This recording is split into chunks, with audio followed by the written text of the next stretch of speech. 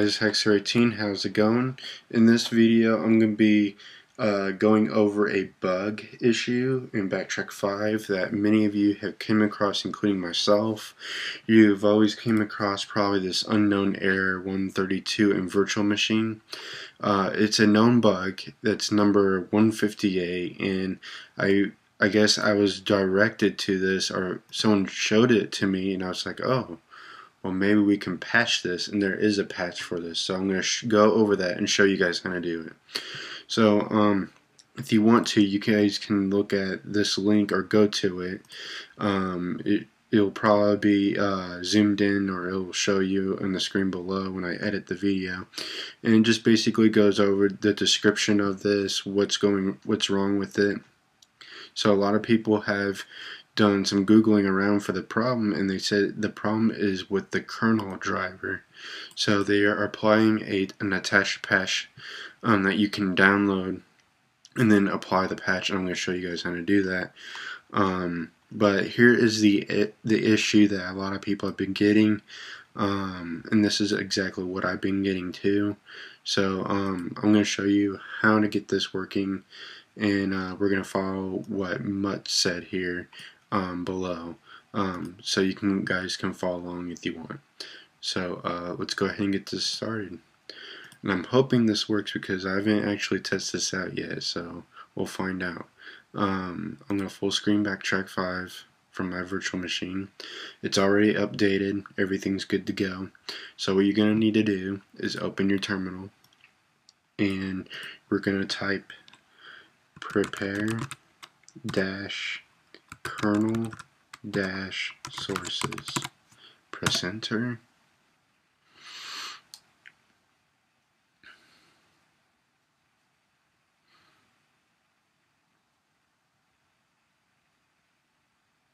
Okay, it's finished that command, and now we're going to change that directory to user src linux drivers net wireless rtl 81.8x, and then rtl 81.87, and then slash. Alright, and then we're going to go ahead and download the patch. wget http://backtrack linux.org/silly-rfkill-patch.patch.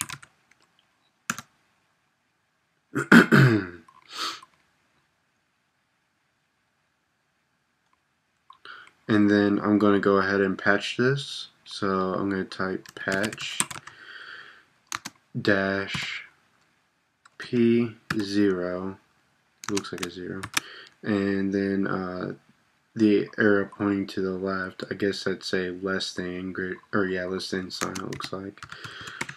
And then silly-rfkill-patch.patch. Now, a lot of you are thinking, how the heck do you remember all these commands? I have a lot of you telling me that.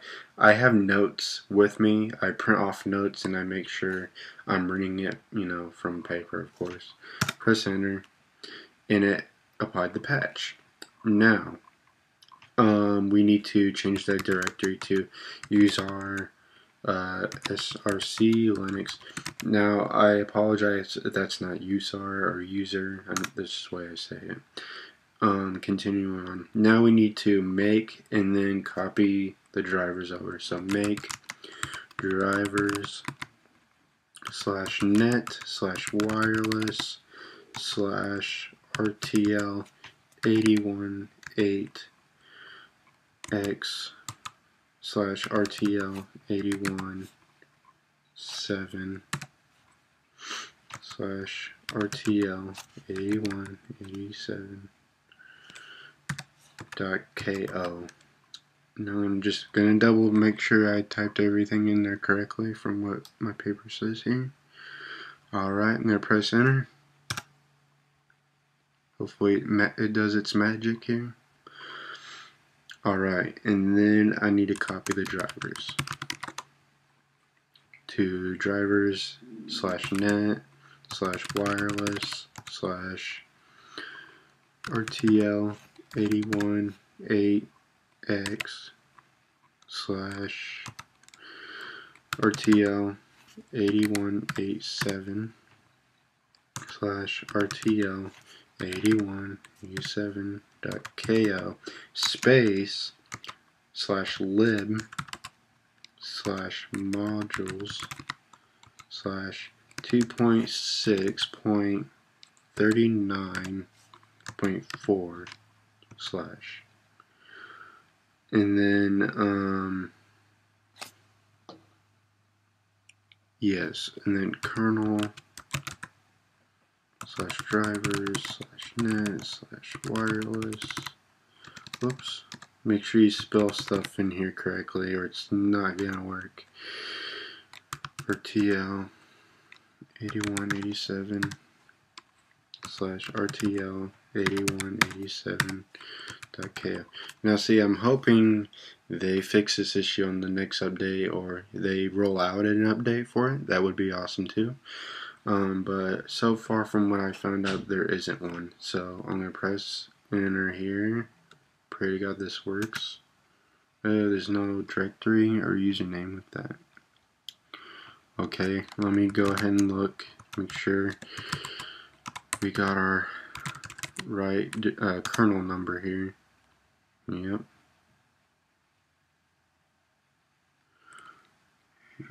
Maybe I typed something wrong in here. RTL.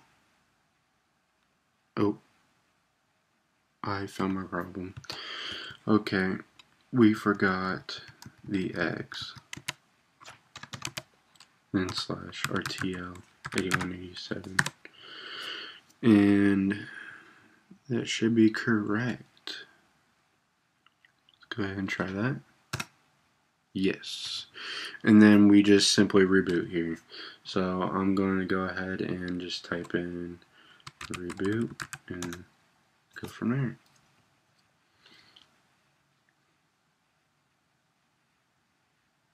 Now I'm definitely hoping this works because, like I said, I didn't even try this yet. This is something I just quickly looked up and I was going to make a video on it. But I'll have my cord here. I might have to reboot because I didn't have it connected here earlier. But I'm going to go ahead and connect my card and see if that works here. Might get a message about it connecting to Linux. Okay, and then I'm going to say root tour. Now some of you might be wondering why it's not automatically logging me in like I showed in my previous videos, and I don't have like the other programs like TeamViewer back on there and such because something screwed up when I had Backtrack 5 earlier on there, and I had to completely rewipe it and clean it back up. So okay, now why isn't this full screen? Let me get this fixed. Hopefully it's gonna go full screen. Alright, here we go. And now I'm gonna double check to see if everything is working. If config. Hey, we got our wireless card up. Now now what we're wondering here is if we can do the monitor mode. So I believe it's airmon g start wayland 0. Monitor mode enabled, and then arrow dump ng and then mode n0. Hey, guess what? I think it works. Let's see if we can pick up some networks. Alright, we got it. So guys, this is working perfectly. Right when I rebooted, I plugged it right in, logged in, and hey, look, it's working perfect. Awesome fix, awesome patch. Hope this works for you guys, or this video helps you guys. I'm going to go ahead and stop this, and as you can see, there's not very many networks around. Well, and my antenna is not very large either. It's not very big as the one that my friend's borrowing right now from me. So I'm just gonna exit here, and I'm gonna go out of full screen, and I'm gonna end the video right now, guys. So comment, rate, subscribe. Let me know what you guys think of this patch or this fix. I hope this helps you guys out. If you guys followed the video correctly, your Backtrack 5 is completely updated to the latest. Everything should work for you. This should work for VMware Fusion or VMware for those who are using Windows. I'm not sure about VirtualBox because I don't use that anymore. It doesn't work for me for what I need to do for these videos on the Mac. So, okay guys, talk to you guys later. Hope this helps.